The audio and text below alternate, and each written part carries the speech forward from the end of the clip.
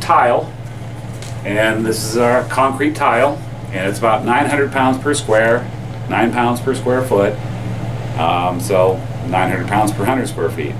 An average, 40 square roof house, or let's say an average house is 36 squares, so 900 pounds, you're sitting up there with close to 30,000 pounds sitting over your head. And this is why, if you have a fire in the house, the firemen aren't going inside. They're going to break a window and stand outside and try to put the fire out. Because if you start having major joists get burned, this thing's coming down inside very quickly. Each one's about 10 pounds, and it'll do some damage. They are not waterproof in their own right. They rely on a paper underlayment for waterproofing. Minimum standards is 1 layer of 30-pound felt. A lot of people seem to think that their roof, because the tile's warranted for 50 years, that they have a lifetime roof and it's going to last 50 years. The paper underlayment is what's going to determine how many years it lasts.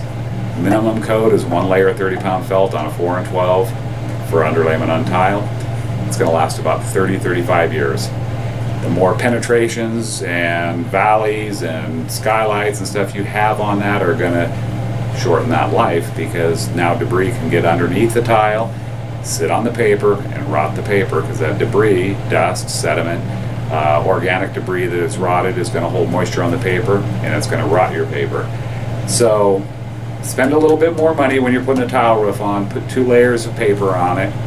And elevated battens are another great thing. It raises the tile off the roof and allows any water that gets under the tile to run off on the paper very, very quickly.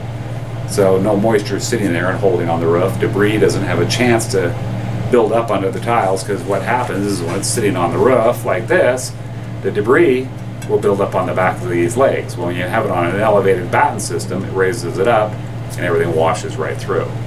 So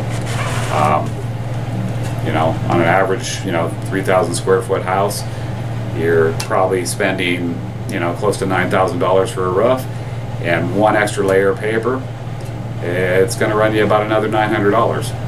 And for the difference of, a 30-year roof versus a lifetime roof.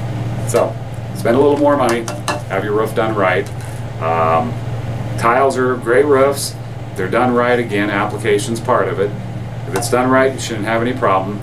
Every once in a while you'll have a tile get broken, tile fall off the edge, so they do require a little more maintenance than. So if you have any questions about roofing, give us a call here at Weathertight Roofing and ask the experts, whether it's Timothy or Jacob or me, and our number is 951-929-0557, or visit us on the web. I believe we have a spot there where you could ask questions, or check us out on Yelp. Okay, thank you very much.